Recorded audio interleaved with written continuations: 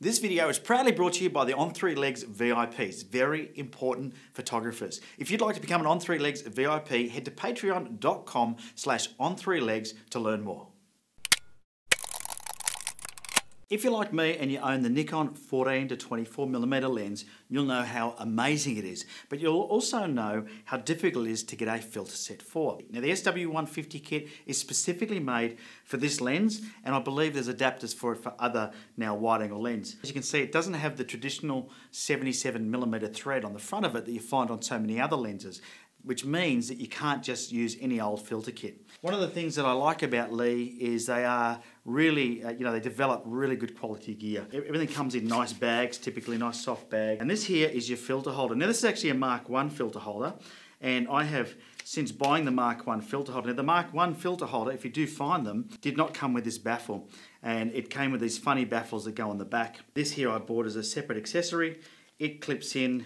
And this is what the Mark II filter holder looks like. So the Mark II filter holder has this light baffle that goes inside, and that stops light leaking into your lens. So if you're wondering what the difference is between the two, there you go.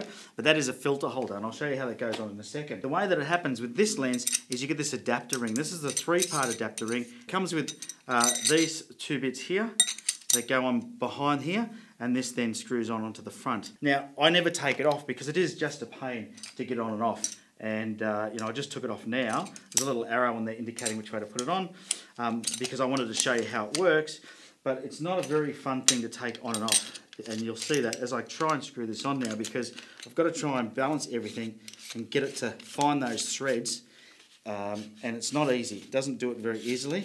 That filter holder has now threaded onto the front of that lens. Now that that's on there, this goes on really, really easily. So this is, like I said, the Mark 1 holder with the Mark II baffle that I bought separately. It simply goes on there like that.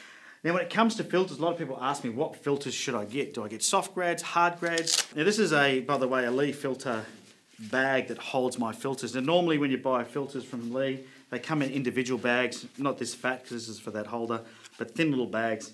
And they can take up a lot of room. So I'd recommend you getting one of these bags. This one here, as you can see, has zippers on the sides. It opens up at the top and opens up like an accordion with all your filters in there. What filters do you buy?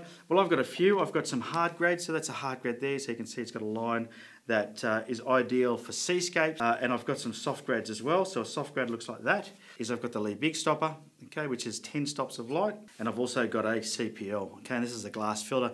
Now, one of the downsides with these filters is the price. This for example, was about 350 Australian dollars just for this CPL filter.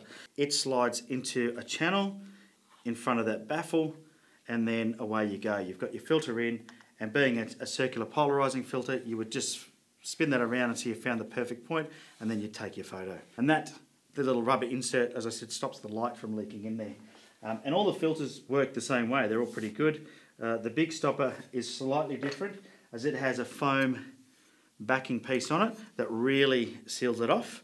And until they came out with this Mark II holder, it was impossible to use the Big Stopper because the light would get in there because of the way the other filter system used. You can put 2 filters in at once. So for example, if I was doing a seascape and I wanted to put my hard grad in front of that, I could do that as well. Or I could use my circular polarizing filter, but it only takes 2 filters. And as you can see, they're quite big. It's one of the downsides with this filter kit is the size of it. I'm a great fan of filters. They make life easy when you're out there doing landscape photography, and they help you get better shots. Now, what if you were using a lens that had a 77mm thread? Because you're probably thinking, well, Ben, that's great. I'm going to spend all that money on a filter kit, what, just for one lens? Good news is that Lee came up with another option. Okay, so this here is a 24-70. One of the things that Lee has developed for us is a way for us to be able to adapt this, because as you can see, this now is not going to fit on anything. It's way too big. But however, they've created this adapter. Screws onto your 77mm thread, and then allows you then to put this onto there like so, and then away you go. You can now pick your filter out that you want to use, and now you've got a filter kit for your 24-70 as well.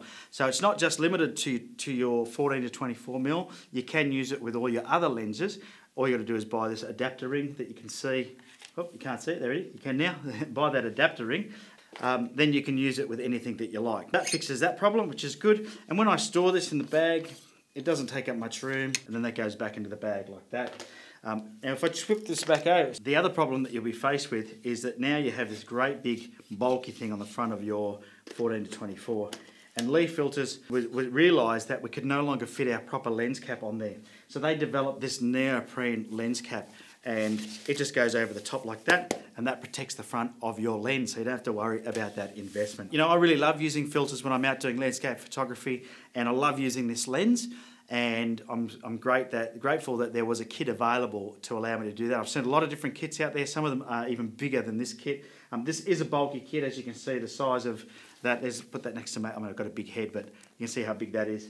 It's a big filter kit, and it takes up a lot of room in my camera bag. It's also fairly weighty. I haven't got every single filter because I don't feel like I need them. So if you're wondering as to what filters you should buy, I have got a 0.6 hard, a 0.6 soft, a 0.9 hard, a 0.9 soft, and then I've got a 10 stop big stopper, and I've got a CPL. And so in total I have 6 filters. That's it. That's all I have is those 6 filters, and I find that they pretty much do almost any circumstance. So there you go. If you've enjoyed the video, make sure you give it a big thumbs up, hit the subscribe button, and get out there and take some photos.